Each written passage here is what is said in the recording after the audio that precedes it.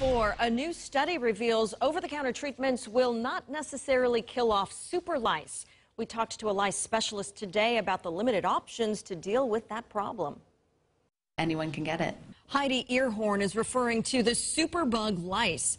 She says this is her family's first time experiencing lice, and now she urges people to seek professionals if they suspect lice. We had already been seen by the pediatrician for some itchy scalps, and they didn't find anything there. So it's really critical that you go to a specialist, because even a pediatrician who we adore was not able to find it. This year, researchers found super lice is resistant to over-the-counter treatments, according to the Journal of Medical Entomology.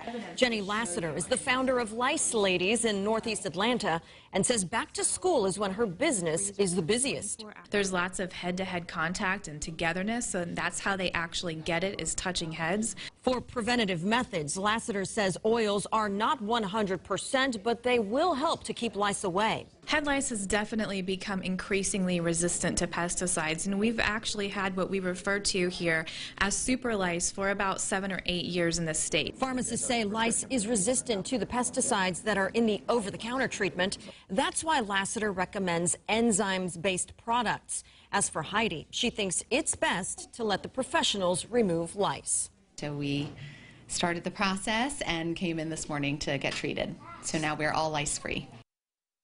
Good thing. Lassiter says you should comb through your hair with a lice comb once a week for maintenance.